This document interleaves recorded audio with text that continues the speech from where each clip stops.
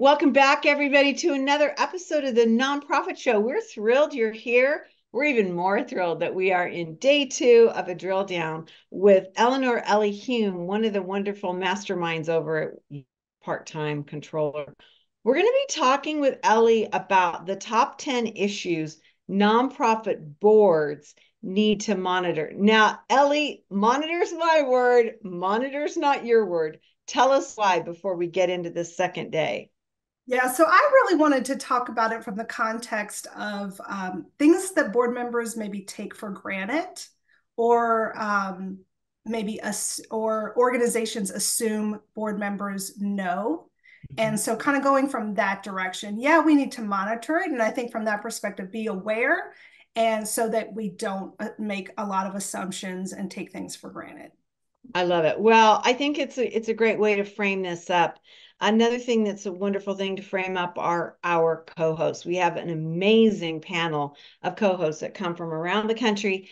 I didn't put anyone on today because I just wanted to be with you, Ellie, because I knew this was like such a big topic. But we've been rolling them out over the last month. They are marvelous, and you're going to see them doing even more and more shows with us.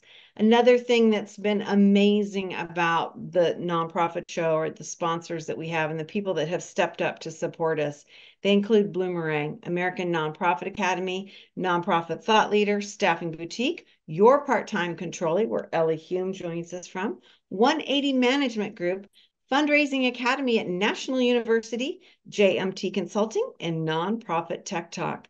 Okay, Ellie, before we get deep into this, tell us how many people now work for YPTC. So we're a national firm that is now close to 700 staff members.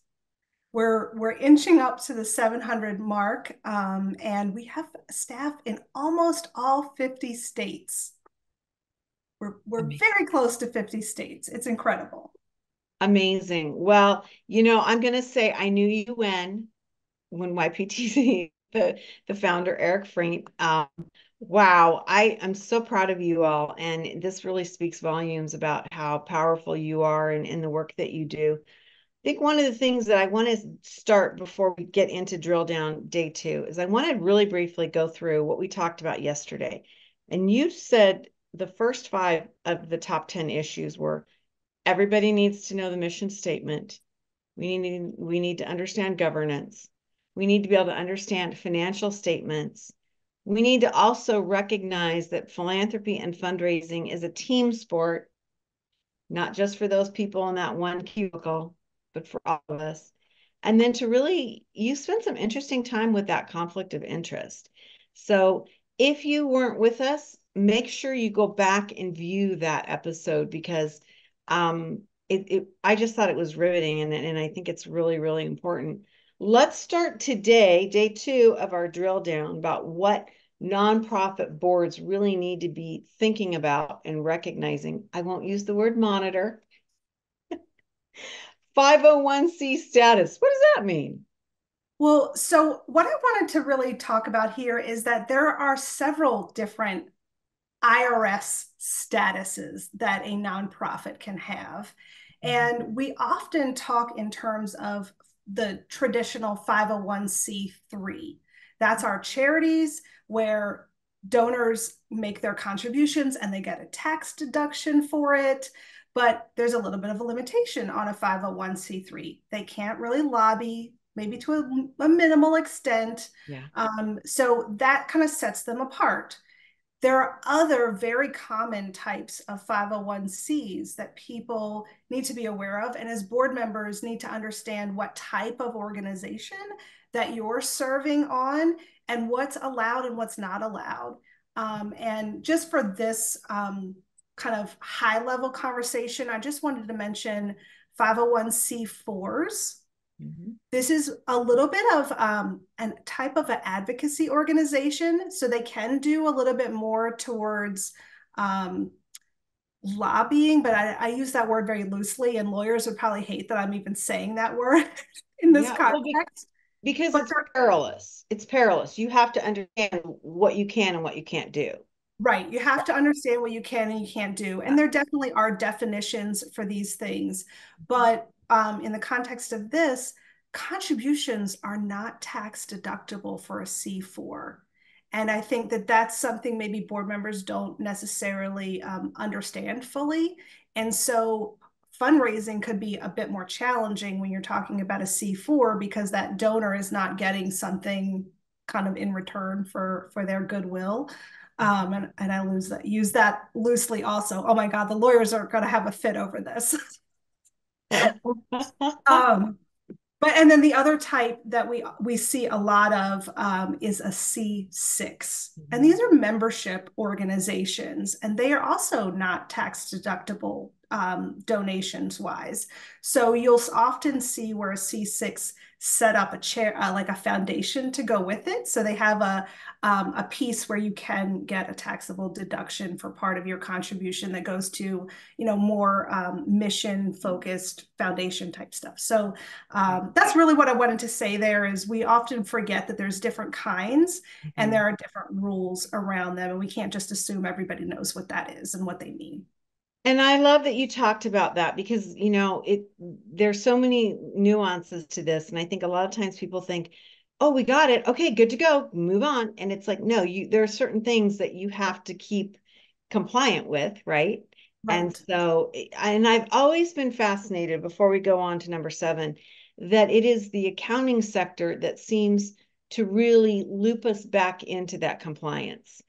From audits to just reviews, so often I see, and I've seen as a board member, that it's our accounting provider, our accounting service, not our bookkeeping team in turn, but it's a lot of times it's more the accountants that come back in and say, okay, you know, we need to be compliant on these things. And so, Well, and to that point, I would say that there's often a sense of at a nonprofit, you've got volunteers or board members who are helping with the accounting that aren't aware of the compliance. So they're leaning too heavily on the auditors to provide that guidance and support for the compliance. And that's one of the things that I think sets YPTC apart is that we make sure our staff understands the compliance aspects so they can keep their clients kind of in line all year long, as opposed to waiting to be reprimanded at the end by the auditors for not doing something. right. No, and I agree. I mean, I see that with all of your different departments from, data viz communication to, helping develop board members to all of the different things that your team does. Mhm. It's more than just the debits and the credits, although those are important. They are very important. Okay, let's go on to number 7, item 7, and you're talking about board committees. How does that Yeah. factor in? Well, so it's not just a board that helps an organization run, right? We talked about board governance yesterday, and there are a lot of roles and responsibilities around just compliance and governance of the organization. But the board also helps oversee and run the operations and programs of the business, right? Nonprofits are a business. They Yeah. need advisors, and the board acts in this advisory capacity through these committees. And also to reiterate one of the things I said yesterday, being on a board is like a job, should be treated like a job. And you have specialties within your jobs, and board committees are those specialties. So you might have a fundraising committee that helps in that respect that we talked about yesterday, since it's not just the director's, development director or executive director's job to fundraise. You might have a program committee that helps support, are we doing the right things? Are we making the right decisions about our programs? Are we, those kinds of things. I'm going to talk a little bit more about that with sustainability coming up as well. But that's what I mean by committees. You got a finance committee that takes a little bit more responsibility over ensuring that we're compliant with finances, even though overall it's the full board. The committee digs in a little bit deeper, gets more familiar with the details, and helps in a more granular way than the whole board would.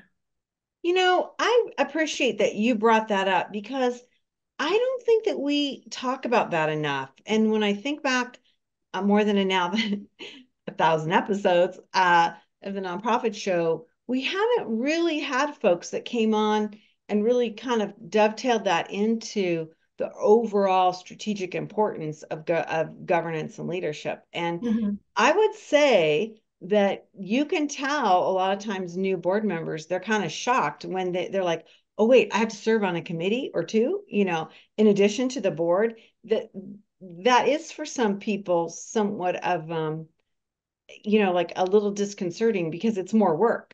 And I think what you said, it's more granular work, it's more in-depth work. It's not just rubber stamping. You got to be a lot more involved. So I appreciate you bringing that up. I really, really do. I think that's a powerful thing. Let's get on to and this is, I'm going to add a little bit of a dun dun dun dun. Strategic planning. You love it or you hate it, depending on the day, depending on how you get there. Talk Yeah. to us about this. So I think sometimes leadership at the organization, the executive director, the management team often thinks, hey, the board's supposed to help us with strategic planning. And the board is sitting over here thinking, well, you're just supposed to bring me the strategic plan and I'll decide if I like it and if I approve it, if we think this is a good to go for the organization. And we can't think that way. It is a collaboration. Board members absolutely have to take part in the strategic planning of the organization. That's the big picture, right?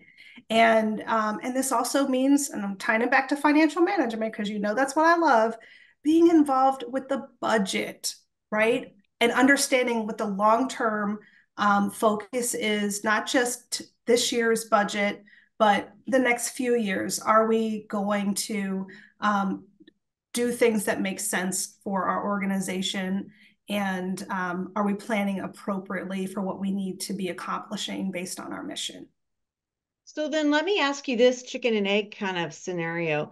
Do we do our budget first and then go do the strategic plan, or how? I mean, I agree with you. We need to like work with these tools together, but how do we do that? That's so fascinating. I can't believe you asked me that question because that is perfect. It's not a really chicken and egg, but Okay. um, strategic plans are often a very thoughtful exercise, Yeah. right? We're documenting what programs we want to do and how are we going to accomplish these things. But it's finances have to go hand in hand.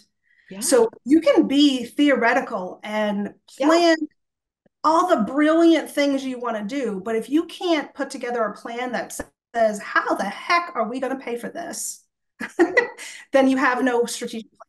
So maybe the theory and the conversation of the strategic plan comes first, but you've got to quickly be putting together the numbers that make sense to go with what you hope to accomplish, because the two of them added together are really the true holistic strategic plan.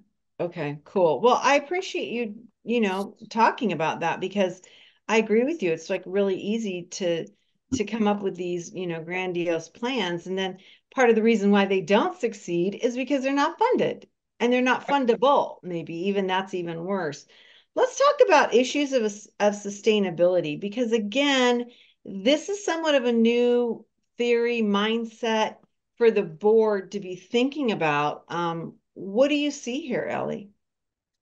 Well, I think, we talked a little bit about the board's responsibility in terms of securing adequate resources.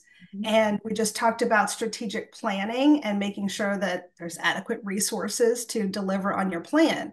Well, you have to also not only think about this year, but for the long term. And how do we keep doing the things that we need to be doing to serve whatever community it is that we're serving?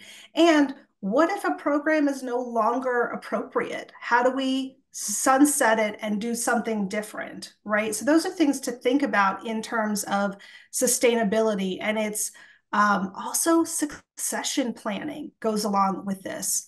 I think that there's this situation where the executive director thinks, oh, the board is probably planning behind, they're probably doing some succession planning if I leave.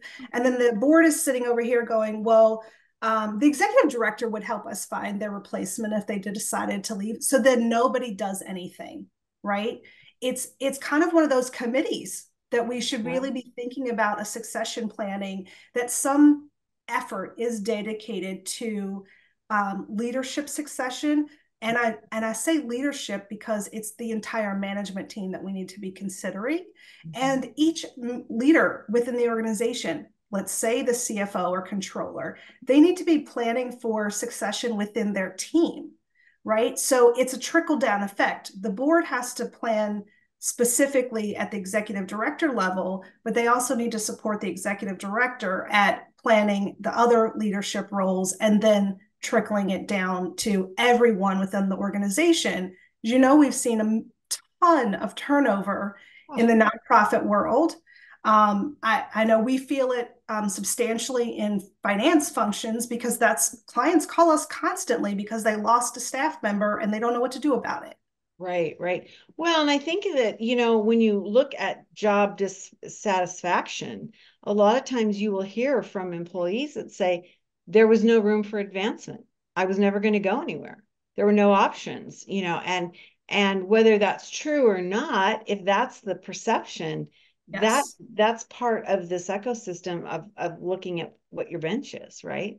And we absolutely. know people are retiring. We know people are spending less time at their jobs.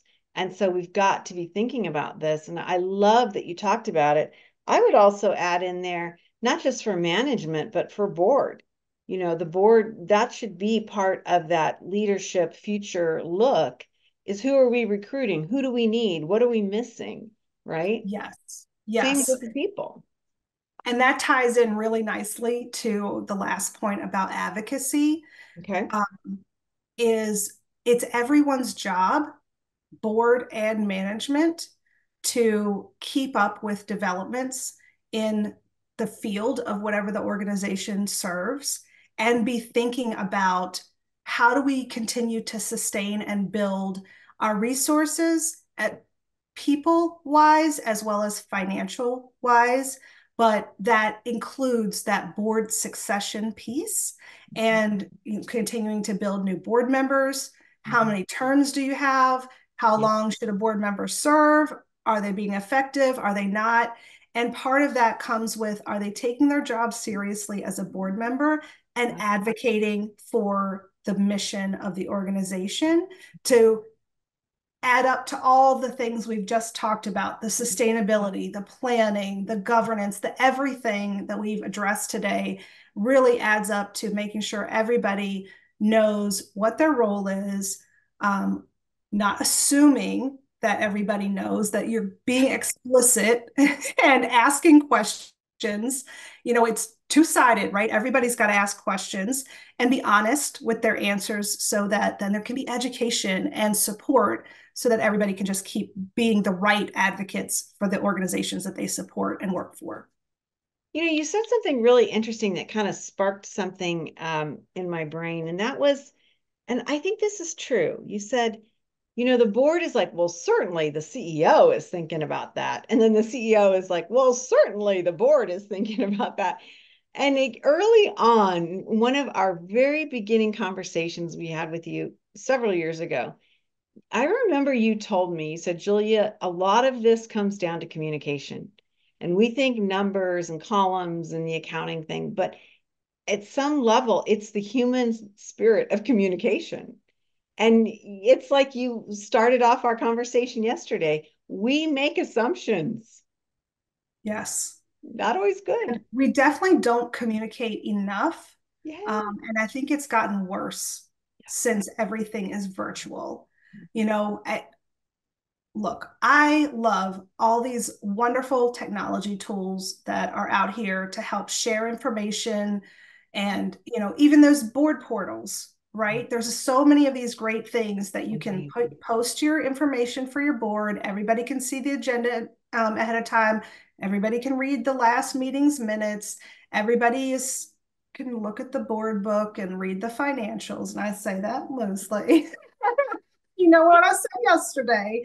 Um, but it then takes out all of the actual conversation and real communication because, again, you've just posted it, and just because somebody opened it there's another person that made an assumption. Well, they must have read it because they opened the file, or they must have read it because I posted it where it belongs, and that's their job. They're supposed to go get it for our board meeting, and they're supposed to come prepared. And so staff at an organization is doing so much work to prepare for board meetings. And then they're kind of let down when the board member actually isn't prepared, has no idea what they're talking about, didn't read anything in advance, didn't come prepared with appropriate questions to ask. And I think that's really, I think a good theme of everything that we kind of talked about today is the communication and sometimes lack thereof, and how we can just do a better job at all of that, and stop making these assumptions or taking for granted what people know and don't know. Right.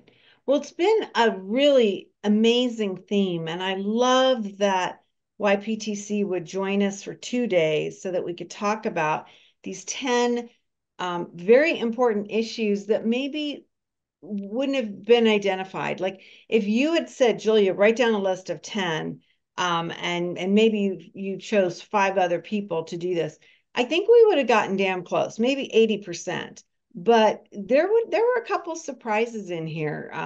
And I really appreciate that because they're all so critical to how we run and steward successful organizations. And so thank you, Ellie, for really coming forward with us on this. I'm gonna throw a little bit of a curveball. So get your baseball mitt up, get it ready to go.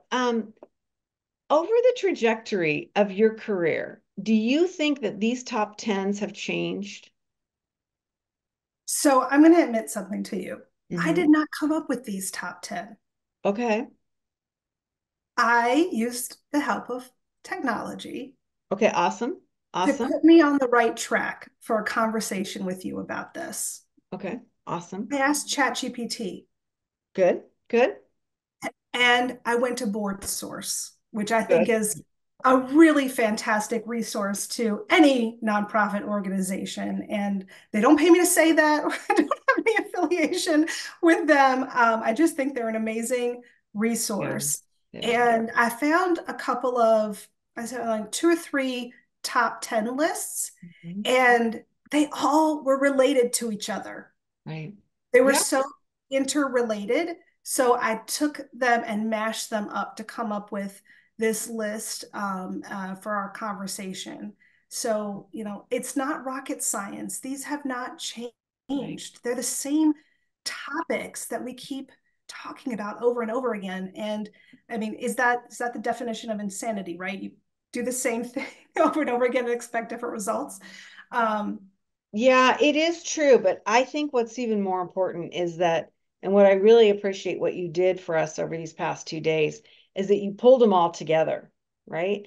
Because a lot of times we talk about these things independently, and then we mhm. don't really see how they weave together. And that's what I have really enjoyed about, these 2 days with you, Ellie, because you have woven them together, and we know when that occurs, we're stronger, our organizations are more impactful, and we support, like one thing works towards the other, right? Very few of these things that you brought up to us are one and done's, right? They link together. Ellie Hume, regional director of Your Part-Time Controller. While she is based in New York, she's all over this country working with nonprofits, a lot of different organizations. But at the core, all need help, and they need strong guidance, especially when it comes to their financial decisions and financial management. You can check out yptc.com and you will learn so much about what you need to know and maybe things that you don't know. They have a lot of content, and a lot of content that is free. So whether you're a client or working with one of their almost 700 providers and specialists, you can get this amazing content, and they're always adding to it. And they really are the thought leaders in nonprofit accounting. So I can't recommend it highly enough. Another thing I want to make sure that we spend time on, and that is to thank our amazing sponsors. And they include Bloomerang, American Nonprofit Academy, Nonprofit Thought Leader, Staffing Boutique, Your Part-Time Controller, 180 Management Group, Fundraising Academy at National University, JMT Consulting, and Nonprofit Tech Talk.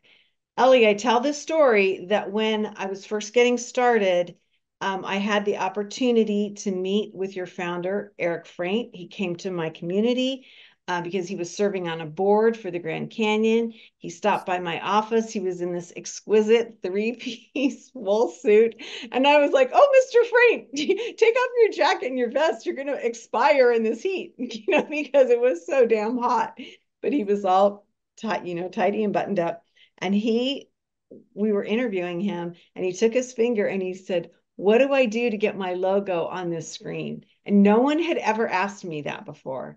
And I was like, I could sell sponsorships. I could get sponsorships. And that is really the start of this journey for me, because he had the faith in what we were doing and what we were saying and what, our vision was. Maybe it was heat stroke. I don't know because it was hot.